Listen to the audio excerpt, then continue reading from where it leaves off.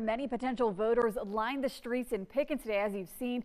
Some telling us they already have their minds set on who they'd like to vote for. Scarlett Lishjack explains why those potential voters are braving the heat and the crowds to make their voices heard.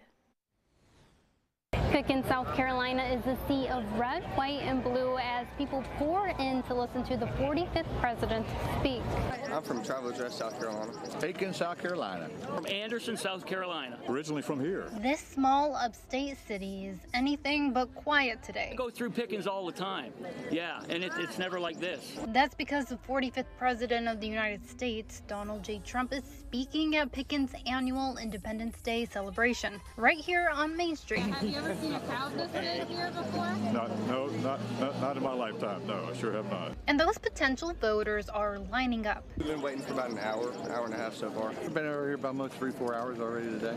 It's pretty impressive because it goes to show you how concerned Americans are. I'd like to see any other president candidate, whether the Republican running for the primary or sitting president, that brings these kind of crowds. They say is a 4th of July weekend to remember. Really an experience. It's funny. It's just you want to see a man who actually he does what he says. This is crazy.